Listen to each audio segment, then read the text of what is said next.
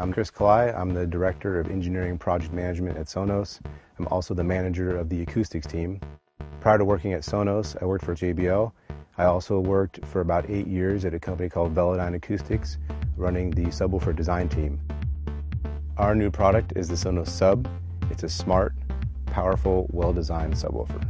This is our new Sonos Sub. One of the key features is the slot design on the product, and inside of the slot are two dual opposing drivers. You can see the driver here is a 100% Sonos designed transducer. The reason we did it this way is because the drivers fire inward and they have double the acoustic output but cancel the vibration.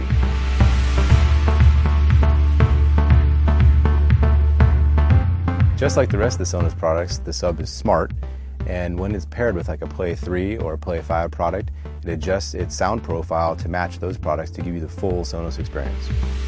Both the wireless communication and the acoustics were designed so that you can use this in any orientation. You might have it upright like this, or it could be laying down flat on your floor or any other surface, and the sound volume still comes out through there, and the wireless communications works equally well in that orientation. Like all Sonos products, the Sub is incredibly easy to set up and use. Just one click of a button adds it to your household, a couple more button clicks, and you calibrate the Sub bass levels.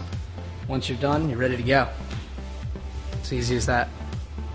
We've really built this subwoofer to last. We've tested over a range of temperatures and humidities, and thanks to our amazing software quality, we expect it to get better over time.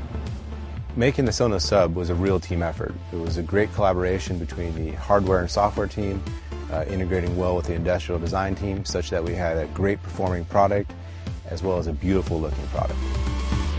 We tried to make the product beautiful enough that it can fit in anywhere in the room. We wanted to make sure that this product was not going to be a product that people wanted to hide. And so the cues we took were more from furniture and interior design than from consumer electronics. Hopefully this product is beautiful enough so that people will actually be proud to show it off, as well as high quality, so that it can actually last a very, very long time. It's a good looking subwoofer, it's a versatile subwoofer, it's a high performing subwoofer, and most importantly, it's a smart subwoofer.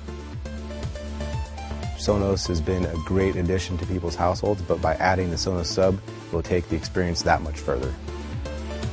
We're hoping that people will definitely feel the music now instead of just listening to it.